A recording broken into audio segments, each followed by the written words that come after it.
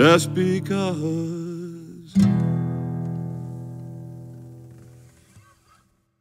I think it's long overdue.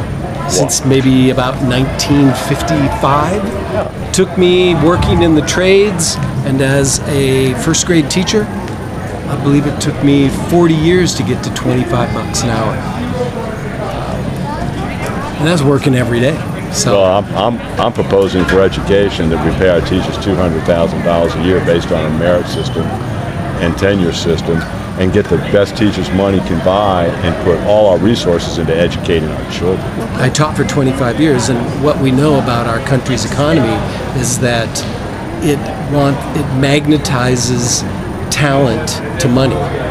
And it's one of the problems with the teaching profession, that it has been at the beck and call of the taxpayer.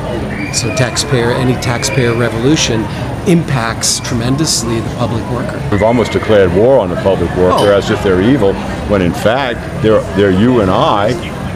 They're Americans who do good for our country, and the fact that we've declared war on teachers and police is a crime. They've given up hundreds of thousands of dollars to do a job that they're committed to morally and ethically, and that they know will pay less. So, right. I mean, if there's a better citizen, show me. Just because.